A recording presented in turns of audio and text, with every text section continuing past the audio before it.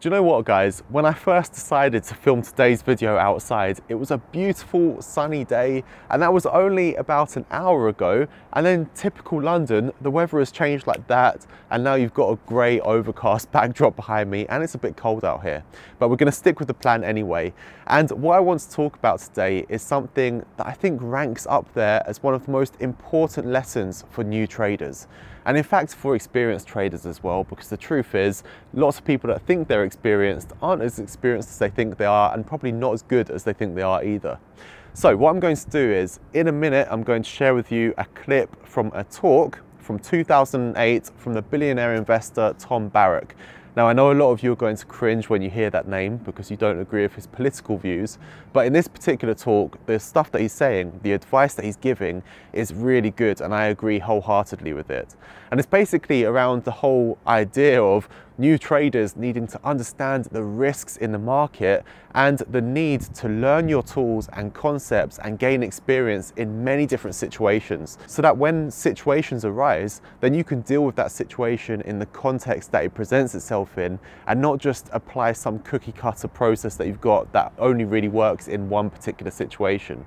And we see this all the time. New traders, I think one of the worst things that can happen to them in a lot of cases is to make money, to profit, because they think it's easy then. And then some process that they've been using, they're going to think it works time and time again, when the chances are it was all based on luck, and it wasn't that was working. It's just false causality. We've seen it recently with cryptocurrencies and Bitcoin, where lots of people became overnight cryptocurrency traders, and it was only because whatever simple process they were using would work as long as they were going long, because the price kept going up and up and up. And then inevitably what happens at some point, the market goes sideways or crashes, and these people soon realize that they don't have the tools or the experience to deal with different situations apart from a bull market.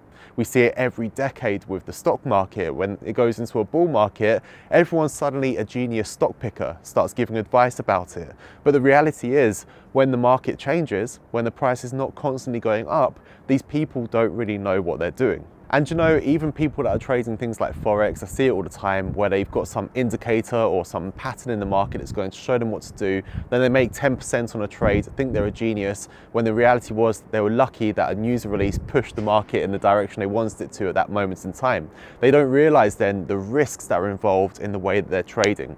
So this is where the clip I want to show you comes into it. Now, Tom Barrack uses the analogy of surfing to explain it, and I think it's a great way to explain it, but it's all about learning your tools, mastering them, and being able to adapt based on the context. So, hope you enjoy.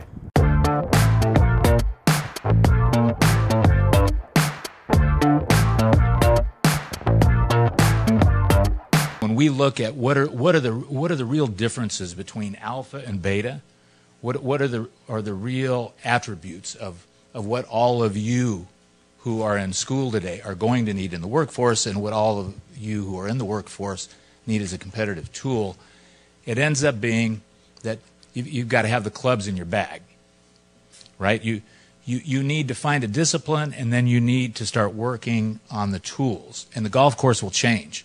The sand traps will change. The fairways will change. But the tools that you develop over time will be what you're able to utilize. You have to find extraordinary risk, but you have to practice extraordinary risk.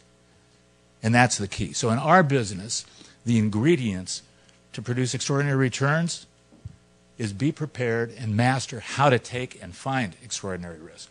And that's really what we've done. And it's exactly analogous to surfing. I'm going to show you just a clip. It's not a game. This isn't a joke. It's not like just something that you just go out and do. This is something that's it's serious. This is life-threatening every second. And I think personally, it's incredible to see the lack of appreciation for the power of this wave.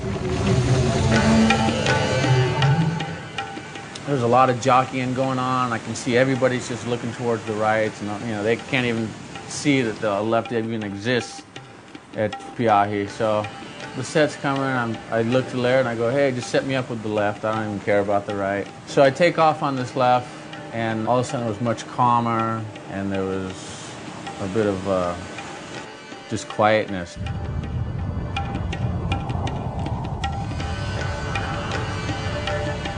It was like now we were able to separate ourselves, because for a while, like the last couple of years, just with all these people coming and now it's got to a point where it's so chaotic, such a circus, that we can detach ourselves from it in a way. You know what's funny? I felt more safe with all the sharks over on the left side than with all the people over on the right side. That's summarized. That's the end of my presentation. Right? It says everything. When you're in the middle of the crowds, the tailwind has been right on our fanny. So for the last 10 years, all of us have been brilliant. Why? Because the momentum has just been carrying us upward only. And the packs and the amateurs join in that phenomenon. And to separate yourself from that pack, to get out of the way, is the key. Anticipation is everything. It's those years of knowledge and wisdom of wandering through those jungles to find elephants and tigers and giraffes that perhaps you weren't looking for, that all go to this cadre of experiential stuff that when you go to draw on is there. And being quick on that trigger and being able to adapt instantly to change your point of view, which is why when I say it's the tools in your golf bag, it's not so much the golf course, it's the key, because it goes from a sand trap to a green in an instant. And if you're invested in just hitting out of sand traps and there's not a sand trap there, you're in big trouble. All the training that I've done with Laird and Derek and Brett and the strap crew and the windsurfing and everything I've done to this point has helped prepare me for a bad situation and to enjoy what I am being given, the rides, the waves. You know, it's not just a matter of surviving, but it's a matter of riding and performing. A lot of these people have skipped a lot of steps because they want to go out and ride this wave, and I can understand why. It's a draw, it's exciting, it's a sense of accomplishment, it's all these things. But I think they might be taking some unnecessary risks. You can't cheat that many steps and think that you're going to be able to pull it off for that long. And I think that's the bottom line message, is you can't cheat the process. It's time in the saddle. When a wind is at your back, momentum makes everything look great. The wind is now on our head. It's a different time. And those who took the shortcuts, made it look simple, will have a difficult time. I really love that last bit of advice. You can't cheat the process. I know everyone wants to make trading and investing simple, and I think it's a good thing to keep things simple, but only as simple as they need to be and not simpler than that. A lot of people want to be like, you know what, I want to learn something for a month or two and then I want to start trading and make money. And that's just not how it works. You can't cheat the process. You have to learn your tools properly. You have to go through different experiences. You have to put in the work. If you truly want to make this a career for yourself, if you want to be successful with this, if you enjoy what you're doing, then be willing to put in the work, put in the hours, the months, even years before you start trading live or before you start expecting to make big profits. You're often not as good as you think you are. Look up the Dunning-Kruger effect. I've spoken about it before.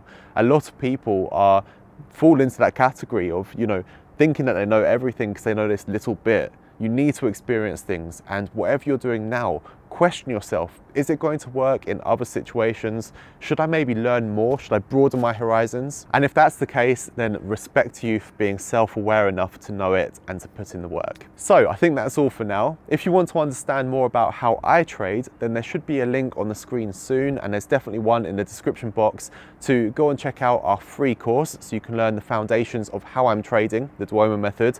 And if you like this video, please do hit the thumbs up button. Don't forget to subscribe to the channel so you don't miss out on any future videos, and leave a comment below letting me know which bit you liked most about Tom Barrack's talk and if you agree with what he was saying.